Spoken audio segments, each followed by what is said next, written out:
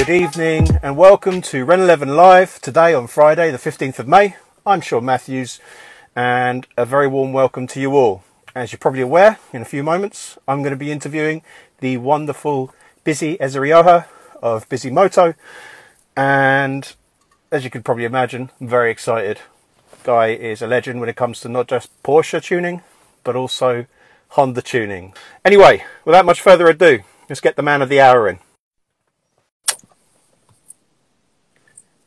Wave to everyone as well. Thank you for joining. Bisi, how you doing? Fine, how are you, sir? I am fantastic, man. Where are you? I'm in my mobile office. It's called a 996, there you my go. friend. Very clever. Very nice. Good seeing you. It's good to see you too, man, as well. It's fantastic. I'll be honest, man. I am extremely excited to have you on this because, well, you know, you tune the two biggest passions of my life, Porsches and Hondas. There's a connection between both brands, and it seems quite a common thing in the States as well. Well, it wasn't initially when I started as far back as, 2006 to do the first one. Yeah. As a matter of fact, a lot of my peers told me not to do it. But I had to. By the way, your beard is magnificent. That thing's like luscious, and I can't get my beard like this. It's pretty good. Oh man, if only. Do you know what I mean? Good. Thank you very much. It's basically making up for the lack of hair on the bum. So it's dwindling down there, but somehow I just have a miracle growth on the chin. Thank you very much, man. But so I suppose I'd like to kind of start with your history, how you kind of got into the scene and the community whilst studying in university. Yes. Doing the naughty things that you shouldn't be doing. Yes, that's correct. Many people may or may not know this, but I'm not from here in the U.S. I'm from West Africa. So I'm Nigerian and come from a family of scientists. My dad is this amazing geologist and my mom is a very talented biochemist. And growing up in this family, we always pushed towards the sciences. So I always had a knack for taking things apart and figuring things out. So I knew I'd do some kind of engineering and always had affinity for everything mechanical. But because my parents had a cosmetics factory and wanted me to follow in the footsteps of the family, I was asked to become a chemist as well. But I guess being a chemical engineer was a good compromise. Yeah. So studying very hard and doing things very young and skipping quite a few grades, I was able to enter university at the age of 15 back home. Didn't learn anything because we just didn't have the technology. Oh. So I begged my parents for me to come to the United States like they did because they went to school here. And they agreed. So in 1989, came here at the age 16 and with 2 suitcases. My father was in Europe on business. My mom stayed back home to take care of the family. And I arrived to Los Angeles International Airport where a family in the petroleum industry picked me up who were acquaintances to my father. And that's how I came to America. Now, I've always loved cars.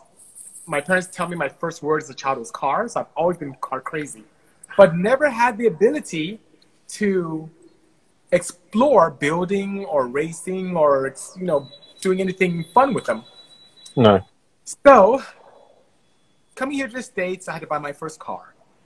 So I know my friend Duran is over here. He's going to make fun of me. But the first car that I wanted was something that was sleek, aerodynamic, economical, but very attractive nonetheless. So I had 2 options I bought onto. The Pontiac Fiero. It was Gina's favorite back then, wasn't it? It was a cool-looking car. Yeah. Or the MR2, the AW11 MR2. And honestly, the MR2, I couldn't afford, and the Fiero had horrible reliability issues. So that wasn't going to work. Hello, 7K graphics.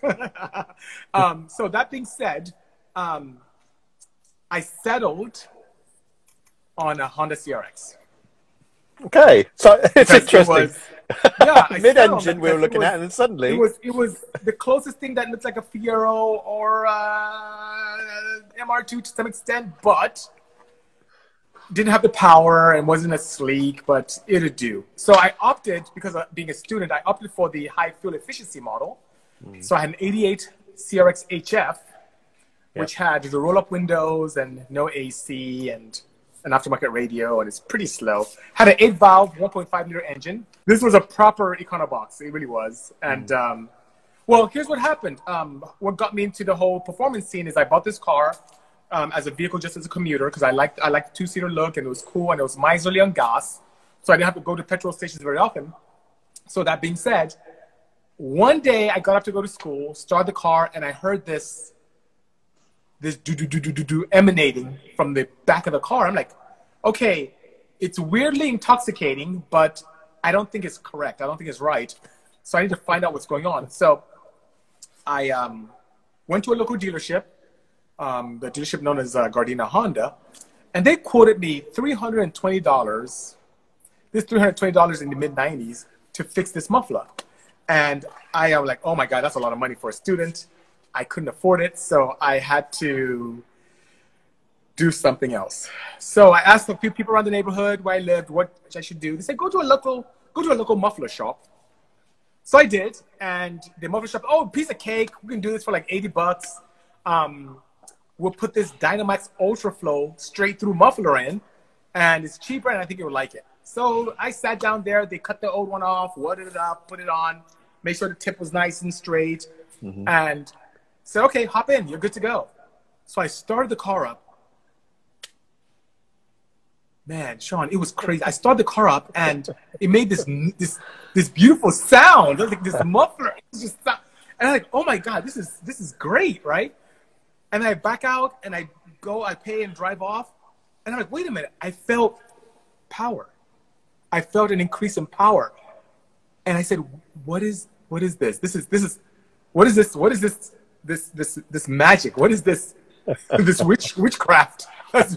So I had to learn. So that was my first experience with a muffler. So I went to a local bookstore, bought every book. You know, we didn't have the internet. We didn't have the interwebs then, right? No, exactly. So I'm looking for everything I can read. I'm buying domestic books on how to build horsepower. I'm buying the Honda Performance Handbook. I'm buying all these books just to read and understand what was going on. And I learned so much. And that was my quest to try and learn as much as I can. I went to local shops. Hey, I'm interested in getting something done, like a camshaft that I read in the book, or this intake, and how can I do this? And a lot of people, what's interesting, and I talk about this a lot of people really shun me away. They're like, oh no, just drop the car off and we'll do it for you. But I want to understand the concepts, and people just wouldn't help me or tell me. They just want me to drop the car and pay. But I was fine with that, but I want to understand how or why. And the books were there, but you can't ask books questions until I met this one gentleman. His name is John Concialdi. He had a company called Advanced Engine Management in Gardena. And it was a small shop, performance shop. And I went in there and said, hey, I'm here because I have this muffler, it made more power. I want to learn more. I want to do more. And he's an engineer as well. And I was a student. He said, come on in. I will tell you what you need to know, and I'll show you what I'm working on. And that was John Concialdi, my mentor till today. He changed my life.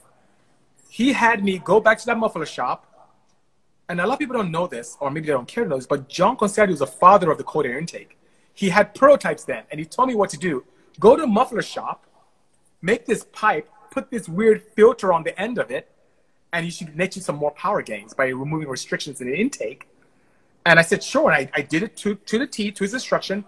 And I got more power. It felt even more powerful. And I had a tone from the bonnet. And it was amazing. And that was it. I was bitten. That was it. That was the beginning of the end. From then on, I had to do everything I could to learn, to modify. Fast forward a year and a half from then, I have dual carbs on my setup. I have headers. I have a crazy valve train. So it was amazing. And that began the naughtiness you talked about, right? The racetrack. Bad man. So we called it a racetrack. We're the street races. Yeah, we're the street. Ron is here. What can I say? He's giving me the eye.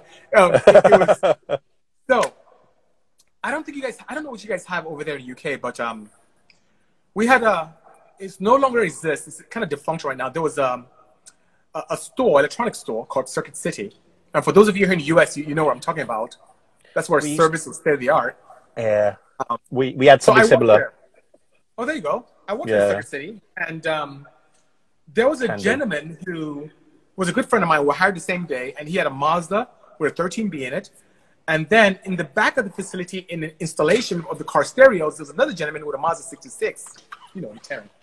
Yeah, so Taryn and these guys, the guy with the Mazda was there to help me. Like, hey, I love performance, but I'm not a track guy. But the guy in the rear would street race. So people in the facility were trying to set up a race with I and him in my CRX with my intake and my exhaust, and his Mazda 626. And 626 turbo, by the way. Okay. And people hyped me up so much, he refused to race me for money. So we ended up going to a local drag strip, and we raced just for fun. Okay. Put it to you this way. I'd never drag raced before, and he did a lot of street racing. Our first pass together, he ran 15.2 to my 16.8. Do you know how that looks? Yeah. A second's like an age. It's like, he's on his way back, and I'm still on the track trying to get to the end. Anyway, so I was so, like, most people would be devastated first time out, but I was like, oh my God, I want to learn. How's your car that fast? What did you do? He's like, oh man, we go street racing, and he said street racing. I'm like, what is this concept? What is that? And that was it. So imagine a world where I have school, I have work, and every dying moment, I had to look for ways to improve on my setup and blowing stuff up, a lot of it, but learning and experiencing that as an experience opportunity and not getting upset, but being happy that I broke something and finding ways to improve on it and going faster and faster and faster, and then going to street races and making more money than I did working. Now, guys, I don't condone street racing at all. For all of you here, I'm not an advocate of that. It was very bad. I was a juvenile. I had no idea what I was doing. I was being very silly, and I saw really bad things happen, and that's really why I stopped. But I can't escape the fact that I did participate in such behavior. I really did. But that's the thing, though, isn't it? I mean, sometimes sticky situations can have a very positive effect on us in Absolutely. some shape, way, or form. And there you go. Absolutely. You know, you never got caught by the police, so well done. And the weird thing is, as Trevor even knows here, some of the people, can I even say this? Some of the people who were racing with us were cops. Can you believe that? It was really very hardcore scene back in the day, and very respected and admired scene until the movie came out. When that movie came out, it killed everything. That was it. It was just people who had no business going to street races started doing it. People being irresponsible, doing things on public roads, doing things near schools. It was just really, it got really bad. People getting hurt. It was just out of control. So that movie, as much as it helped the culture to some extent, it really, at least in the greater LA area, was very detrimental to the street racing scene. It really was. Yeah. We saw a similar thing. Don't get me, I think in the UK, back then, especially the import scene, we trailed by about 5-6 years when everything in 94, 95 was starting to kick off with fast Hondas, Nissans and stuff like this. We were more into our domestic vehicles. And about 2000, and then during the time of that movie that we're talking about, incidentally, I did an interview with RJ, as you know, a few weeks back. Yeah. And because of that, the whole Japanese scene blew up. Everyone was running Velside or Velside style body kits, Bomex, you know, and the scene became very, how can I say? There were a lot of people that were very heavy footed in their standard. We have Vauxhall Corsas here, and they're, for want of a better term, dire. But you know, there were people arsing about in cars, being idiots, causing trouble for the people that were there because of the community aspect, looking at cool cars, hanging around with good friends, maybe the odd, you know, speedy zone somewhere when no one's looking, if you know what I mean.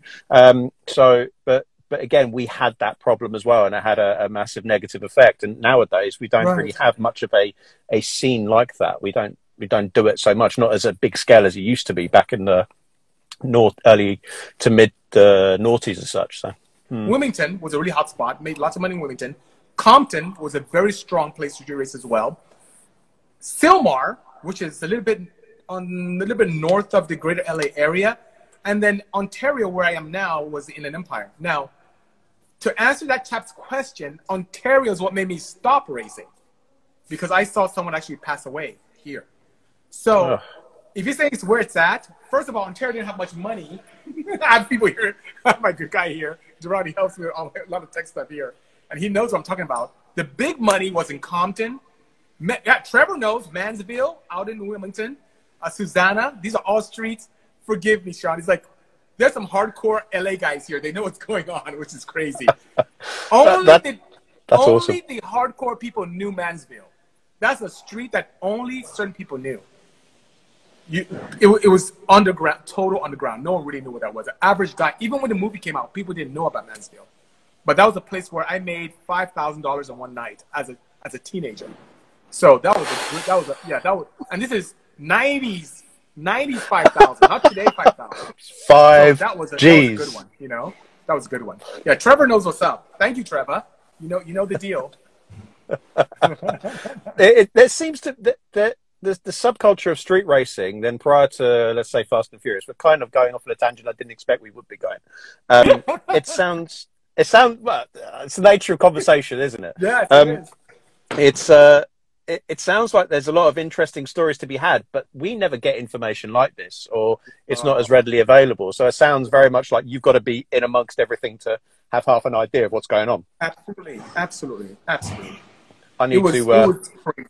And the good thing is that I had a good crew that I was around, a good team, and they always protected the little African boy, which is good, because I had this really fast car, but I was there you go. But I wasn't very I wasn't aware of the ways of the world in LA, in South Central or East LA or West LA. I just didn't know. So if someone didn't want to pay, for example, my teammates would tell me to go ahead, Bisi, leave. And I don't know what happens, but they get the money. I end up getting the money. So, but I never was there to witness what happened, what transpired, because I was a student, but my car was really freaking fast. After some time, I was just really dedicated in making that fast, and that mindset of creating, of figuring things out, of testing and exploring, is what pushes me to today, even in the European scene. It continues to push me to do things. I'm breaking things as recently as Friday. I'm still breaking things and figuring things out, and it's great. And I learn from that, improve, and make things better. Oh my goodness, I can't believe it. Okay, you see this gentleman here who just came in? Juan Grande to you. Yeah. This guy, you know what? He needs to fess up today. So that's Big John. Big John is here. That is John. John is the person who protected me at the street races years ago. And it gets better. You know that $5,000 I won? Go on. I didn't have $5,000 as a student. John had $5,000 in his pocket, gave me the money, and if I won, just give it back to him. If I lose, it's okay. Never met me in his life. He was my peer, walking around Compton with $5,000 cash in his pocket. John, what did you do for a living? Don't ask him now. This is going to go on YouTube. Don't do that to the guy. There you go. See, safe man. That's it. I don't want to get involved in this shit. Can you imagine? Why's the FBI come onto my onto my food? John really, John was there from day one. John was the main guy who would tell me to leave. We'll get the money. Just go ahead, leave. And he'll come back. Here's your money. I don't know what he did. Him and Taryn. I don't know what they did to get the money, but they got it. Ask no questions, tell no lies. Man, oh my God, this is amazing. I couldn't have made this up. This is amazing. But see, John, there you go. Awesome, dude. We had good times then. People are saying don't answer. Exactly. Just don't answer, man. I think it's interesting, though, isn't it? It seems that you kind of infected the people around you with enough trust in your ability for them to go, yeah, fine, here's the money, just do it. What do you think? I don't. It was so weird because the person I had to race that day, Tom Young, who I raced that day, he just put that number out there. It said $5,000. And I'm like, I'm an African student. I've never even seen $5,000 before. Why would I even?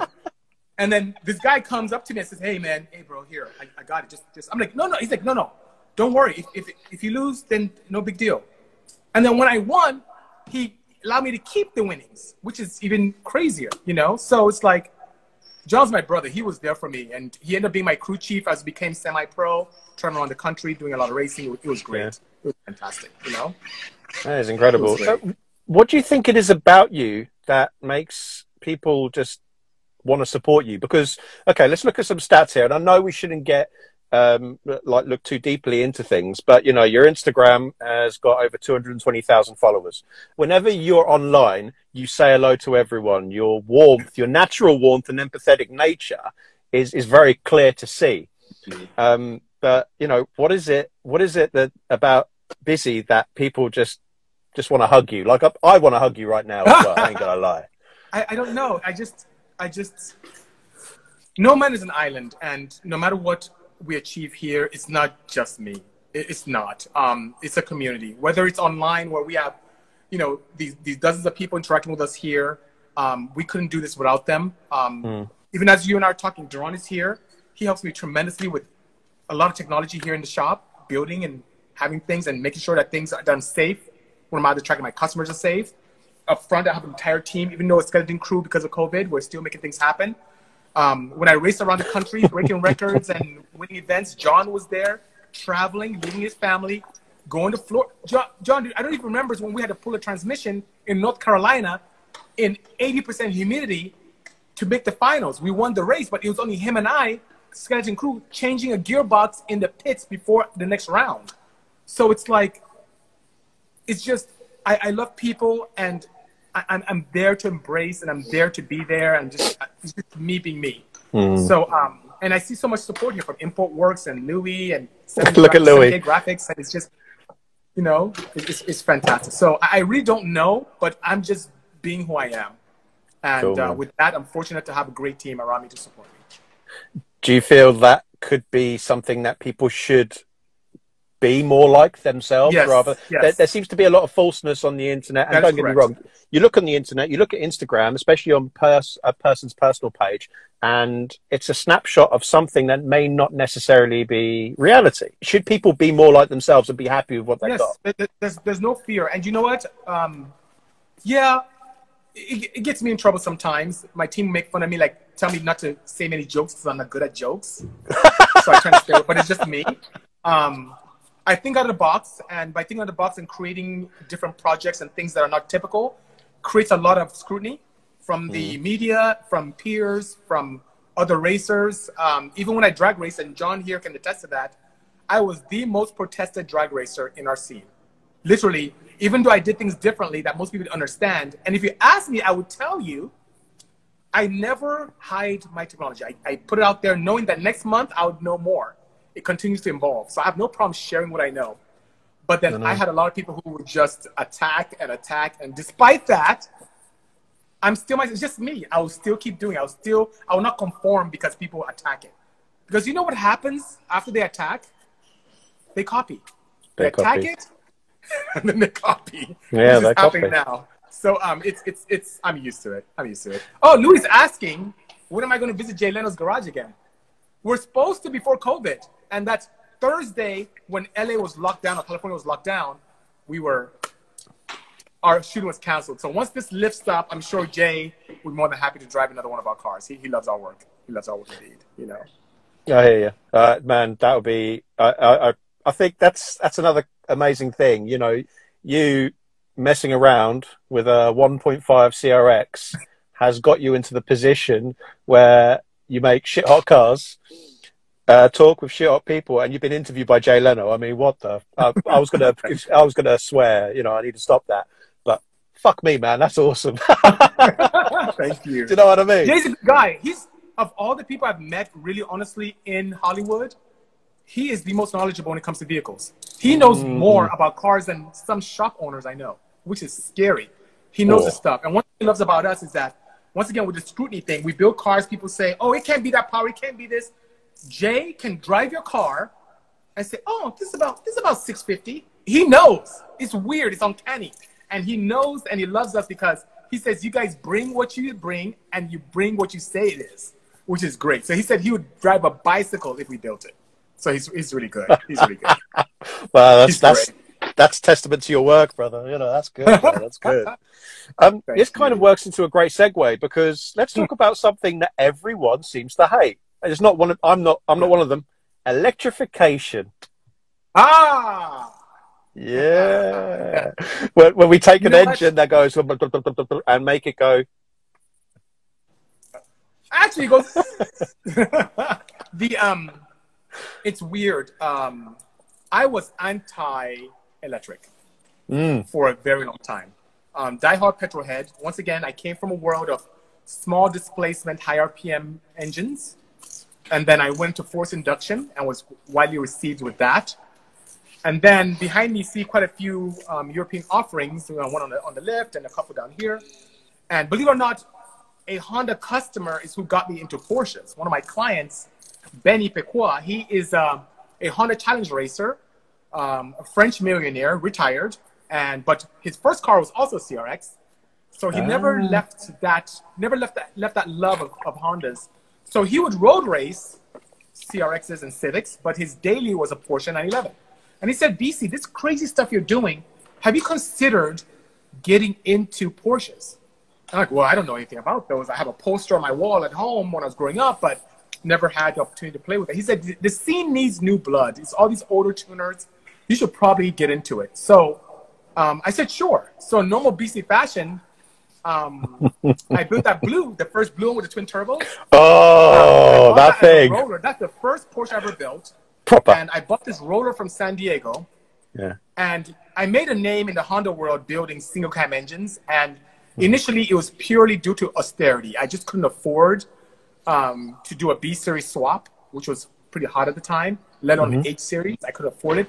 But then with the attention I got from the media with building this awkward car that did very well and won some races, when I started making money, I said, hey, I need to take this recipe further. So I stayed with a larger single cam engine, the F22 from the Accord. So I noticed that if there's one way that you want to create awareness for a business or for your partners, is to get people to pay attention. So here I am, great advice from my client. I buy a roller Porsche. What could I do to get attention from the Porsche community that a new tuner is in town? I know. Let me use an engine that they absolutely hate, that people say that there's no kind of aftermarket capability, that's just a ticking time bomb. What engine? The M96 engine out of the one in the back of this? 996. There you go. Oh my God. So I took that engine, an expired one, by the way, addressed all the shortcomings, the intermediate shaft issues, the de-chunking of the sleeves, oiling issue. I addressed all the valve train where sometimes the springs break, and I addressed all those issues like we do in the Honda world, right?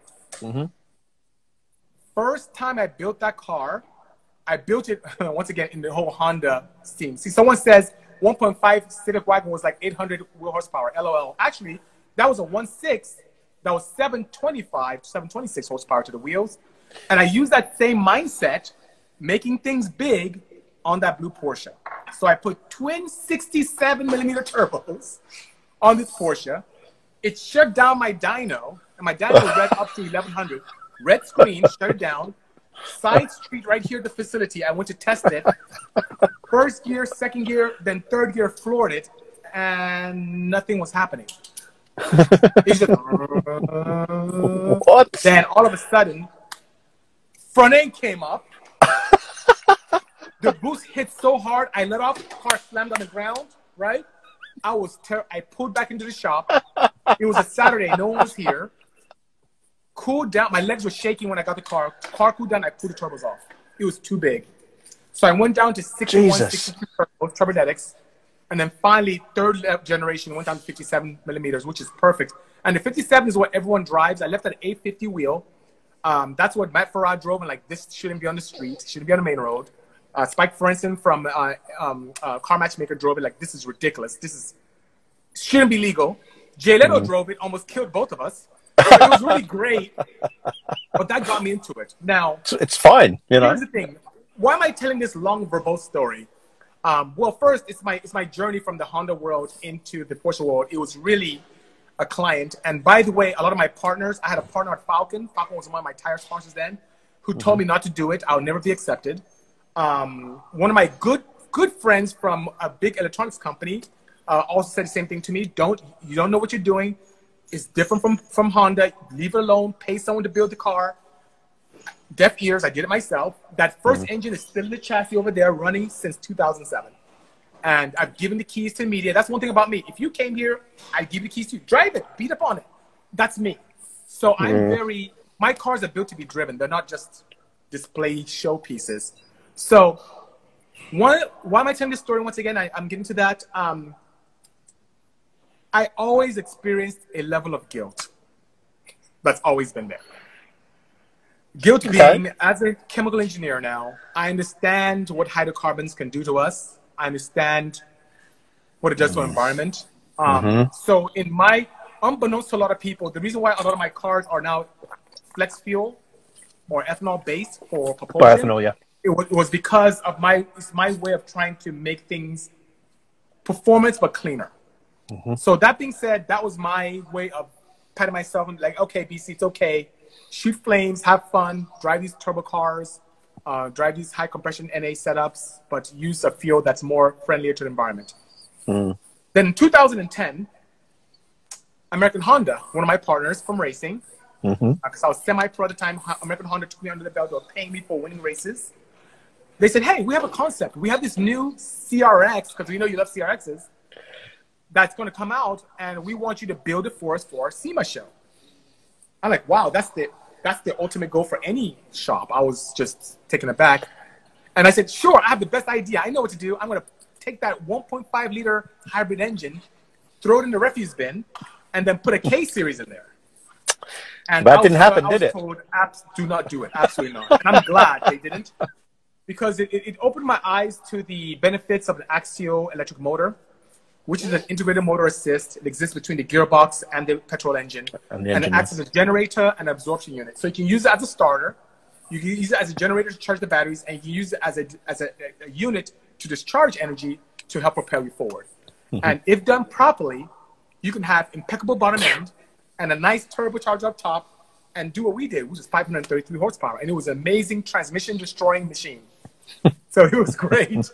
And that was my first taste. I'm like, there's something here, but I still wasn't sold. I subscribed to the church of electric cars have no soul. Electric cars are abominations. Electric cars are for tree huggers. That was, and not that I experienced it, but I heard it from people and I absorbed that. So that was my mindset, you know? Yes, Louis, I'm a chemical engineer. Absolutely. So that being said, Acura. See, there's an NSX right here next to me. Yeah, I see the Acura, NSX, the orange one. One of our partners, very naughty people, started sending NSXs for me to evaluate, right? And I'm like, this is pretty cool. V6 petrol engine, twin turbo, 3 electric motors. I wonder how this would do at the drag strip. So first I go to road race track. It's amazing. Go to drag strip. I'm spanking cars with more than 40% the power because the launch was explosive, immediate torque. It was just gapping people at the raceway. So I'm going to the local 8th mile drag strip at Irwindale. I have one. My wife has one. She's spanking Hellcats. She's spanking Novas. She's spanking WRXs that make 800 horsepower on street tires in full trim with AC. So it's like, wait a minute. Now, if this was a quarter mile, those races would have been a little more interesting. But in the 8th mile, she was destroying these guys. Yeah, it's ridiculous. So I'm like, wait a minute. There's something going on here. So I said, I should probably build an electric one and just, or a hybrid, a performance hybrid, and see what happens. Then one of our partners, Harman Kardon, invited us to the CES, Computer Electronics Show in Vegas. Okay. So I go there, had no clue that my partners were there. My partners being Ford, American Honda, Hyundai. There's always a SEMA that we build cars for SEMA. I go to CES. Sean, they have booths that are bigger, better, and more impressive than anything we've done at SEMA ever. They're investing more into EV technology than they do into our petrol cars for their shows. And I said, okay, something's going on here. And they have complete departments dealing with mobility solutions for the future. And that really piqued my interest. So I said, you know what? Okay. I need to build something soon. Now, this project behind me was supposed to be a petrol-based car. I've never shared this with anyone, but I'm sharing with you and your team here. That car is supposed to be a petrol-based car. But one of my partners that's supposed to help with this build, the manager who was spearheading the project got in trouble and was excused from the organization. So because the partner that's supposed to build this with us no longer had this as a project to build, I was stuck with a car that was halfway done because I put a lot of money into it already to get it done on time for SEMA. You know how SEMA is, last minute scramble. I do that. Yeah. And I said, oh my God, we have this project halfway done. I invested tens of thousands of dollars in this chassis. What can I do now? And my wife suggested, great girl, she suggested, that EV thing, why don't you do it on this? I'm like, that's a good idea. That's a good idea. A good idea.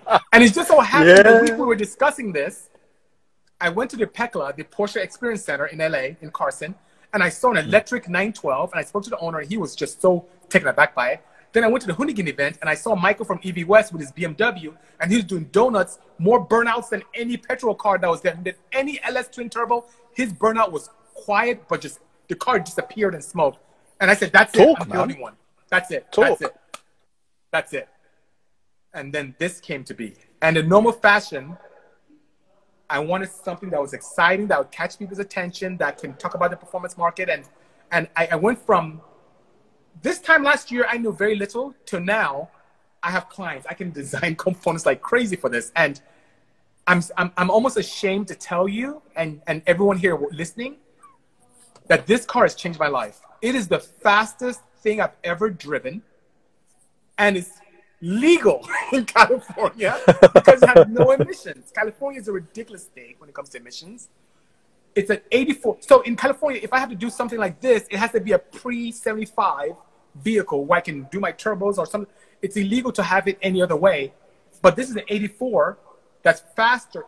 My 0 to 60 I clocked, and I'm rolling into it with the throttle, was 2.06 in this thing. Rolling? 2.06. And I'm throttling in it because if I stomp it, it just blows the tires away.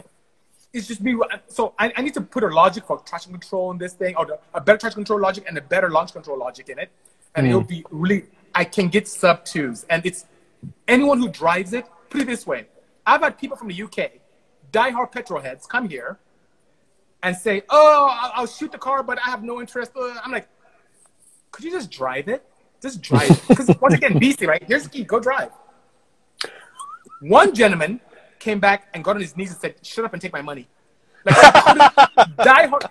He would pay a congestion charge to go to London for a cup of coffee. He will pay the congestion charge, then have a hybrid or EV to skip that. He will pay any freaking fee so that he doesn't drive an electric car until he drove that. And he's like, if this is how performance EVs are, sign me up. So it really is amazing. It's changed. And the tuning window, and you know what? I'm very lucky. Forgive me, I get really excited about this. I'm very lucky because this car came out for SEMA last year in the Toyo booth, almost the same time that Porsche launched the Taycan. So I had my flame suit ready, and it just so happened Porsche came out with theirs, so it wasn't as bad. So I'm not getting a lot of negative feedback from the community, from purists. Okay, I got occasional. I had 2 death threats and a couple guys. I heard about those. Overall, people say, you know, I don't get it, but it's pretty cool, you know. And Louis, you're right. I can talk cars forever. I really can. I really can. I love cars.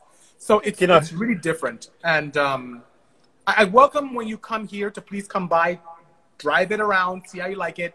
When you sit in the car, it looks and feels like a classic 911. And you've driven a few classics. When you sit inside, it smells, it looks, it feels like a classic 911. But when you hit the throttle just a third, oh my God, it's the most, it's like you feel your chest. It's like, it's just, oh my God, it's ridiculous. It's crazy. So with your 935, what, is it a twin motor or quad motor? Great question. It's a single motor. Someone asked this question before. Is it like a Tesla? It's very similar to architecture of what you may see in a Tesla, with a single motor on one side, a built-in inverter on the other side and stator, with an integrated transaxle. Unlike most Teslas out there that would rev to 15,000 RPMs, this goes to 18.2. Most drive units of that similar size would do maybe 400 kilowatts. I have 475 kilowatts of energy, which is about 636 horsepower. Yep. The controller is bespoke. So one thing that, as I looked into the EV space that made me a little bit uncomfortable was that my peer engineers would build cars where you have multiple switches to turn everything on. You turn on the main power switch, and then the negative contactor, then positive contactor, pre-charge, then positive contactor. And they're doing all this just to get the car running.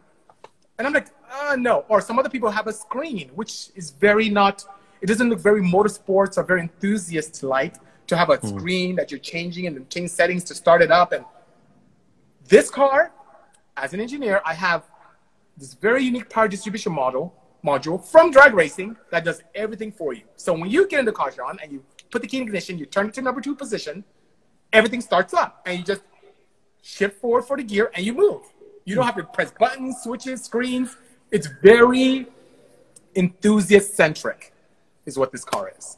So that being said, I built it like what you and I would build if all we did was try and do a conversion or electrify a classic vehicle, something that an enthusiast could appreciate. When automotive brands like Audi and Porsche are doing that, and you have people like yourself who are going, why not? You know, let's do this. Let's make it into an electric car. It's only going to be more positive for everyone in the long run, because people are going to be like, yeah, it's actually a viable option for me. I have to think about this. My 996, it's my car for life. Nice. But there will come a time where I may not be allowed to drive it unless I have to get rid of the M96. And it will be painful, but I love the car too much to just have it as an ornament. Does that make sense? Of course. Absolutely. And there's an opportunity for you to electrify that can happen. I don't know how the laws are in the UK for you guys, but it's really a great thing to do. It's almost, dare I say, and I may be reaching out saying this, reaching a little too far, it's almost more, how should I say, from a societal perspective, more responsible to repurpose a car than to build one. So if you think of the energy required to build a brand new car or to repurpose an older one, it may be more socially responsible to repurpose than to build one from scratch, just from an energy perspective, you know. So your 996 could have a second life, and more enjoyable life. You know? Yeah, exactly. You know, as a table ornament when the rest of the car gets shifting. This gentleman here, M5 V10. I should have guessed that. Wicked car, man. And hopefully you've got one. He says, "Don't you miss the sound, the vibration, the resonance, and the mechanical parts smoothing with combustion?" Great question. What are your thoughts on that? What are your thoughts? Because I can answer that easily. Do you know what? I will miss that. I will. But I'd rather hold on to present thoughts than think about memories of driving something. I would rather be able to go out in my car and have that feeling of freedom than just languish thinking, God, you know what? I really miss the sound of that flat six. And also, at the same time, it changes your perception of driving. It changes what you can do. Everyone is so used to like, oh, I've got to really work. Okay, Honda people, very used to working hard the engine to ensure you move. That low torque, high revving, they sound amazing. VTEC's an awesome thing. You know, and it's all well and good. And even turbos, low power, it's nice, but you still have that minimal amount of lag. You know, you have Audi making electric turbochargers to minimize that on diesel engines, like on the S5, S4, and yada yada. But instant torque, you have to experience it to understand that sort of like, okay, I'm just gonna, whoa, Jesus, you know, it's great. Do you know what I mean? Your answer though. Well, that's what I'm intrigued about. It's like music. Everyone has different tastes. And I thought the same thing as well until I built my own. It's not quiet. As a matter of fact, not thinking ahead, if you look at the rear of the vehicle, I have an aperture between the motor compartment and the cabin that's completely open. So you hear everything. It pumps into the cabin with you. It's not quiet completely. It's a different sound. Even on my YouTube page, you can see me driving around town. You can hear it. It's this mechanical weird that almost is Jetson-like. And it's pretty freaking cool. Yeah, it's really cool. So it's not devoid. And then you know what's weird? You talk about connection and mechanical. I hear the stones. I hear the suspension. I feel it's almost more. You may think I'm crazy. I'm connected more to the road because I hear everything. Now the motor was almost dampening that feeling and sound. And don't get me wrong, I love the whir of a supercharger. I love the nice that air rushing noise of a turbocharger. There's a turbo. This thing sounds, this 935 factory behind me sounds amazing. But there's something where you and I, Sean, can sit in this car and have a conversation, but it still has this mechanical whir. You look down like, oh shoot, I'm 110 miles an hour and let me let off. Because you're used to hearing an engine rev up. Yeah. And that kind of almost gives you a subconscious gauge of how fast you're going. With this, it's not as crazy, and you look down like, oh shoot, let me let off. It's just, it's different and not bad. And there is sound and there is soul. And there's another element to that as well, thinking about it, it's cost. Because there's less moving parts in an electric motor comparative to a combustion engine. You have an internal combustion engine is the amount of parts in it is exhaustive. The springs, the valves, everything moving into it. You know, clips, ends, bearings. Exactly. All held together with gaskets and bolts and oil thrown into it. And yeah, voila, it's great. It sounds amazing, but if it goes wrong, oh shit. You know, yeah. See, with an electric motor, Louis is saying something very interesting here about it should have a 5-speed gearbox. As someone else said, it has a gearbox, it's all mine. Now, I don't know if people really understand why the gearbox even exists, you know, in a petrol engine. It's primarily because of the nature of how the torque is delivered. Petrol engines have a very narrow efficiency band. So what that means is your peak torque, where the car is most efficient, is very narrow. So to be able to spend time in that power band so you don't stall the car or have an enjoyable experience, you need a gearbox to multiply torque to keep you there as your speed increases. Well, guess what? With 90+% efficiency and a pretty wide torque curve, you have no need to shift. Now, I have a logic I've developed, which I'm going to put into the next car I build, that if you want to have that feeling sensation, I'll be more than happy to, with a shift, reduce torque and bring it back to you, if that's what you want to feel. Because that's essentially what's happening mechanically. Yeah. So, yes, when I build you an electric vehicle, Louis, I can give you a torque reduction lever, and then you, as you go up, you can shift, and you will feel like you're shifting. But you don't need to have that. It's faster and a lot more efficient, and you don't lose time when you're shifting. And petrol engines need it because of the nature of the power delivery. But that's interesting, because haven't Porsche and Rimac both got a 2-speed, for want of a gearbox, but isn't that for launching purposes? You have a lower... Absolutely. Because otherwise you would just be spinning around and you won't go anywhere. But it will look spectacular. Like. Absolutely. So depending on how much you spend, Louis, brother, you can get 2 speeds now, and reverse on top of it as well. So, of course. And Louis, I'm not clowning. I'm being 100% with you. So I have customers. I have a client in line, and that's why that logic it has no use. I have no use for it, but I have a customer in line who wants it, and I'm going to put that logic into his controller where he can shift, and it'll literally, for a fraction of a second, reduce torque and bring it back, and he's shifting, and you have a sound difference from that, and you have that feel of, you know, that mechanical feel. It's no problem, but you don't need it with this type of setup. As long as you don't start sticking engine sounds on top of the... No. Yeah, thank you. I am against that. Pumping. The worst thing I would do is amplify the natural sound. So let's say I have a car with a lot of sound deadening. You don't want to hear the stones and chips hitting. You can sound deaden a car, but if you want to have that feel, Harman Kardon has this technology they want to expose us to that allows us to amplify sounds. I'm about amplification, but I'm not about artificial creation. I don't want it to sound like an anti-lag or a V8 or a rotary or, you know, any of that stuff, you know? Yeah, not like Tesla did with their Roadster originally. I remember the Brabus one. This was about 11 years ago, and you could get a Brabus one, and you could choose, do you want a 4-pot? Do you want a V6, or do you want a really high-revving V8 sound coming from the back? And this was at Goodwood, and I remember standing next to it and just thinking, no way. Joke. Yeah, but this was available, and it was a Brabus tuned Tesla. And even this year... See that. I can see that work. I can see consumers wanting that, but for you and I, or the hardcore enthusiasts, it's fake. It's fake. You know, even this year, funny enough, I was at, there's a big event in January in the UK called Autosport International. And yes, at Birmingham. Yes, exactly, correct. And they had Miltech had a stand, and they had a Tesla Model 3. Wow, the tuner Miltech. Yeah. As in who makes exhausts. So Interesting. I needed to do more research on this, but I remember you just reminded me. I was thinking to myself, why is there a Tesla Model 3 at a Miltech stand? Ah. What's going on? Yeah, exactly. So, Ah. again, maybe, like you say, it's a consumer thing. It maybe makes them feel at peace. Yes. You know, but the benefit of electric car, especially if we dislike someone, is they're not going to hear you when you creep up and take them out. So benefit. True.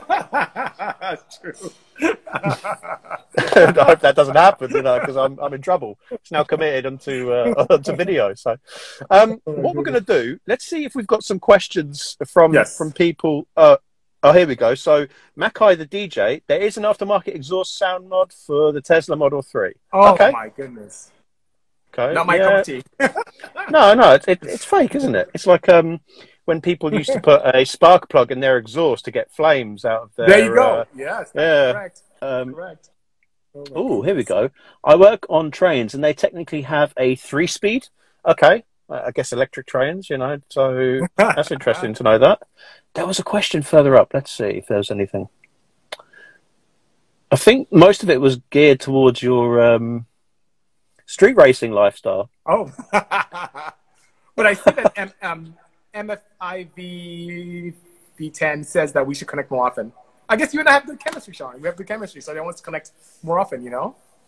Okay, maybe. I laugh an awful lot, man. That's my problem. I don't really say much. I just laugh.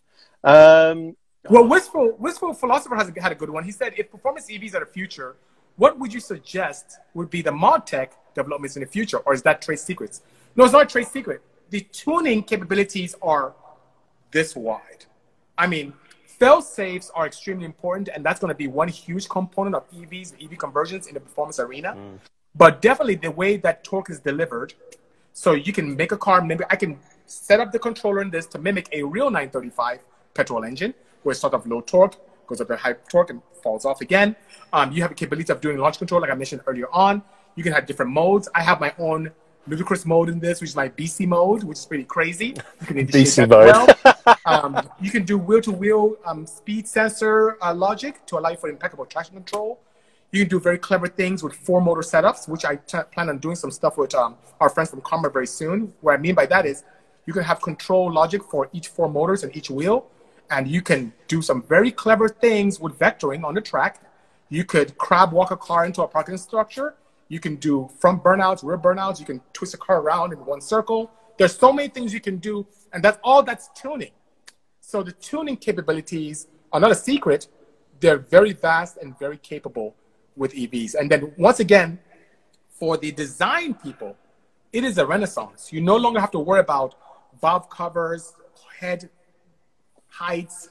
Exactly. It's just they have this blank sheet to start off with now, which is lower center of gravity as well. Yeah, absolutely. When you consider that, I mean, as an engineering point of view, having all your batteries down the middle of the vehicle, if you can, you know, underneath it makes everything the weight or the bottom. That's why everyone's saying such amazing things about the Taycan. You know, they're saying it drives like a 911. It's like, well, yeah, of course. Down said the same thing. DPW photography. We need more RennEleven and Bisi Live videos. Okay, Sean, we have to give the people what they want. Okay. Is this the start of something beautiful, man? Maybe it is, sir. Maybe it is. Because I have a feeling we didn't get to half the stuff we want to talk about. I have a feeling about that. I'll tell you what. Okay, I'm gonna ask this question, and I shouldn't probably ask it while we're live, but heck it. Shall we do a part 2 where we could go into more detail and maybe have a look around Bisimoto? That'd be good. Yeah, that'd be good. Let's book that in for the future, man. Yeah. Sounds good. Okay. Sounds like a plan. Done. And anyway, now I've actually pinned you to say that, so there you go. Bisi, I just want to say thank you so much for tonight, man. You are an absolute legend, and it's great to see more decent, warm, empathetic people that are in the community willing to help out the community. So thank you so much, man. I really appreciate it. No worries. No worries. No worries, man. Take care, everyone. Stay safe. All the best. Take care. Bye-bye.